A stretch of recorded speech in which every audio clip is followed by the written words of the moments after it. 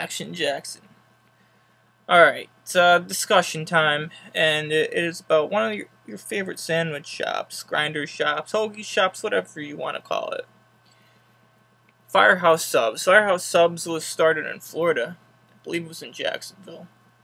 And they're all over the country for the most part. There's some places in the United States that does not have one. And now, I do not have one. Our state does not have one. So the state of Connecticut, had two Firehouse Subs locations located in Glastonbury, Connecticut, and in Bristol, Connecticut. Both of them have shut down on the same day, basically the same time. And the reason why it shut down, this is according to the Bristol Press and the Hartford Courant, is because simply Firehouse Subs, they just can't do business in the state. The bottom line is they weren't making enough money in return. Now they're in many locations. I shouldn't say many, but they're in a pretty good amount of locations. The state of Connecticut is one of the highest taxed states in the United States. It is very tough for businesses to survive. It's very tough for businesses to do business and to make profit and to make money and to make significant funds in return. It's just, it's ridiculous. There's no doubt about it. People don't seem to really care about businesses in the state of Connecticut because you have the same elected officials year in and year out continue to get reelected, knowing damn well that the state is struggling with money, it is struggling with small businesses, it is struggling in many aspects, and people continue to vote for the same result.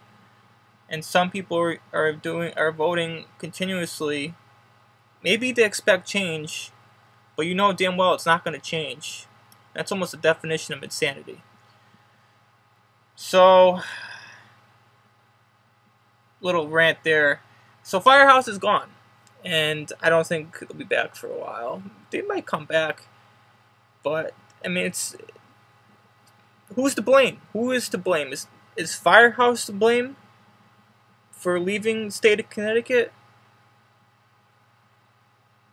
Or is it the state of Connecticut to blame for losing Firehouse Subs?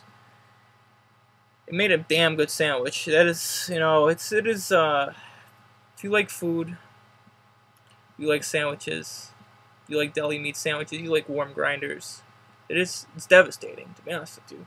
No, the world is not going to end because a sandwich shop shut down. But it does mark the end of some good food, and that's a problem. But who's to blame for this? Is it the state of Connecticut, or is it Firehouse for not preparing or not doing a better job, perhaps managing themselves? But I think you know my answer if you listened a little bit earlier.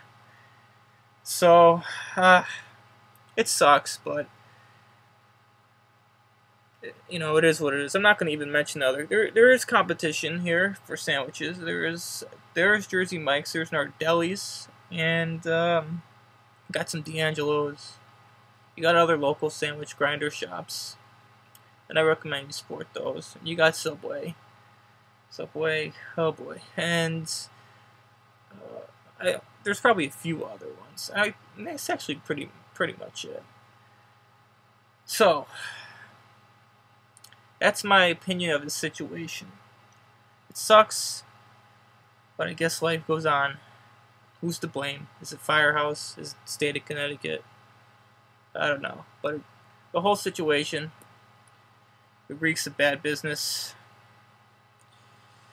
And it reeks of businesses getting forked over because of the fact that they get taxed so much. And that's my story, that's my opinion, and I'm sticking to it.